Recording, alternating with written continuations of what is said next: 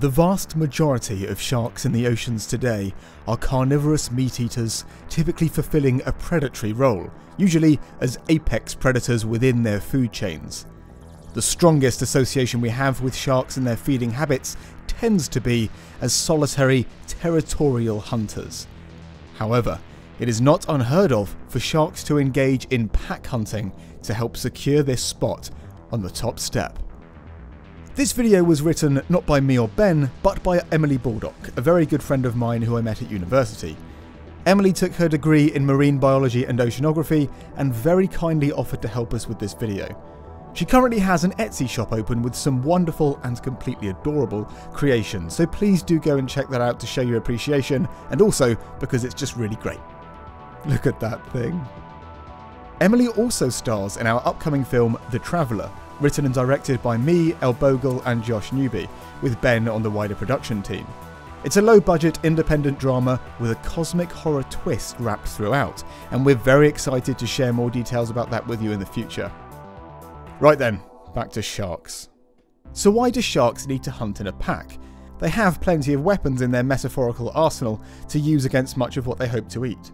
The sheer size alone of some sharks is enough advantage over their prey, but they can also call upon other advantages like their keen sense of smell and pores along their snouts called ampullae of Lorenzini, which detect electrical impulses that can be caused by the movement of other creatures, plus the lateral lines that run along their bodies which also detect changes in water pressure caused by other creatures swimming.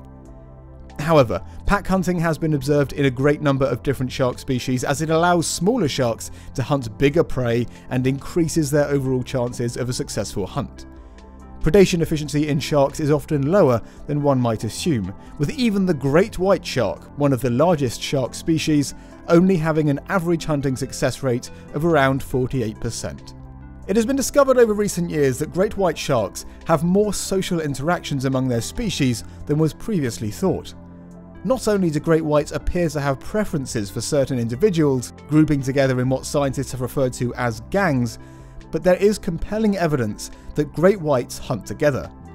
While patrolling for prey, great whites sometimes seek each other out and remain together for up to 70 minutes at a time whilst hunting seals. Observed behaviours include following each other to find food, taking turns to patrol for food, and feeding from the same kills. These sharks come together to share food resources and hunting knowledge rather than competing with one another. This social learning enables them to maximise their food intake and minimise the amount of effort needed with these complex social bonds that they form and maintain throughout their lives. But biologists share the understanding that complex cooperation is not necessarily required to achieve the advantages of hunting in a group. Despite the lack of a strong or rigid social structure, and being a so-called primitive species that has remained unchanged for 150 million years, sharks still utilise collective behaviour using their own simple rules that benefit them. For example, the seven-gill shark has also been proven to be both a solitary and a social hunter. As a pack, seven-gill sharks can hunt a much broader spectrum of prey resources. The stimuli for a pack's assemblage is unknown, but seven gills in South African waters have been observed hunting socially, allowing them to prey on South African fur seals. The sharks gather in a loose circle formation around their prey, closing in as the seal tries to escape. A feeding frenzy begins when one or more sharks start to bite at the seal, and the pack of sharks devour their own share of food.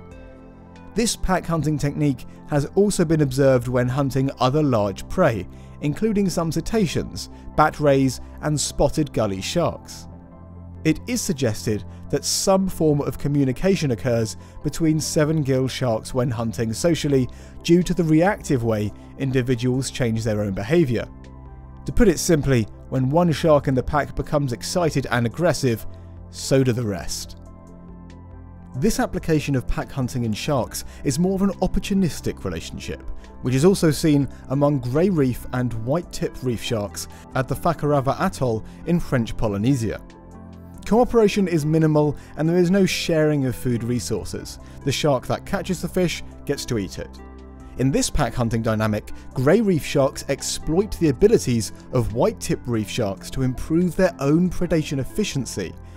White-tip reef sharks are much smaller and slimmer than grey reef sharks, able to manoeuvre in and around hidden crevices of coral reefs to seek out hiding prey. Grey reef sharks have been observed following foraging white-tip reef sharks and waiting to catch the prey they chase out from its hiding place within the coral reef. It seems as though grey reef sharks have learned to take advantage of a white-tip reef shark's hunting skill set in order to access other prey resources. This awesome type of behaviour is known as kleptoparasitism. Researchers studying this phenomenon found that while 29% of all hunts resulted in prey escaping, 36% resulted in a grey reef shark stealing the uncovered prey from a white-tip reef shark. 16% of hunts resulted in an accidental sharing of the targeted prey, with both shark species taking a bite. 13% of hunts resulted in white-tip reef shark success, with the grey reef shark failing to steal the prey. The remaining 6% of hunts resulted in a grey reef shark consuming a different fish to one being targeted by the white-tip reef shark. There is an obvious advantage from the research as to why grey reef sharks continue to display this hunting behaviour, and that lies in the 25% increase of predation efficiency. This particular case of shark pack hunting provides insight into the future of our oceans. The Fakarava Atoll is considered a pristine ecosystem where shark population density is high, and so, while this behaviour may seem new and unusual to us, it may actually be a more natural, instinct-driven phenomenon that a reduced population density simply doesn't present the opportunity for. The researchers of this particular study estimate that changes to this interactive behaviour could have drastic and cascading efforts on the wider food web. So, pack hunting in sharks can often be a lot more complex than it might at first seem, and their social behaviour is subtle and fascinating.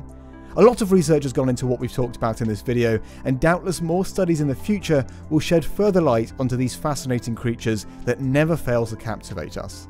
I hope you found this topic as fascinating as we have, and do let us know your thoughts below. As I mentioned before, this video was written by my friend Emily, and her rather brilliant Etsy shop will be linked below.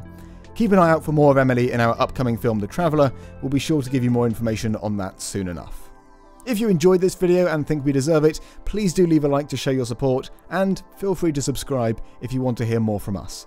Over halfway through Shark Week this year, and we've still got some very exciting content for you lined up over the next few days, so keep an eye out, and we'll see you in the next video.